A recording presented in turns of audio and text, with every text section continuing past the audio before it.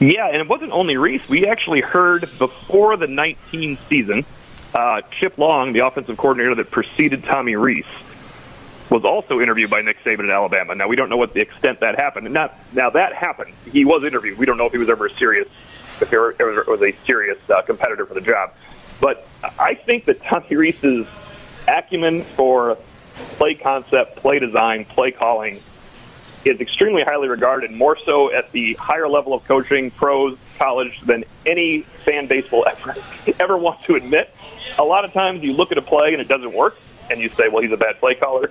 Clearly that is not how coaches look at these things. You look at what he was trying to do on the play, and look, man, I get it. If your quarterback, this has been my complaint at times too, if your quarterback is not good enough to run your designed plays and run your scheme, you have to bring it back a little bit.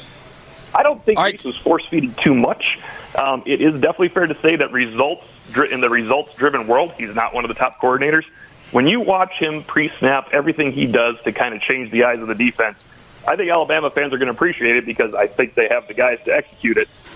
Now, if they had Bryce Young, I mean, this would be an obvious choice. They would have everything to execute it. Obviously, quarterback development is now going to be something that goes on Rees in a situation where Alabama is losing a Heisman Trophy winner and, of course, perennial top-tier quarterback.